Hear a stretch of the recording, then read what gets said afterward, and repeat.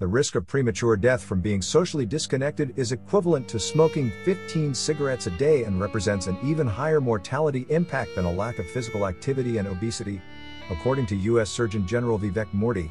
In an advisory yesterday, he warned that being persistently alone presented profound threats to Americans' health. Time spent with friends fell by 20 hours a month from 2003 to 2020, and that was before the pandemic kept all of us apart more. You need a third space, a place that is not work or home, but a place where people know your name. You need a third space, a place that is not work or home, but a place where people know your name.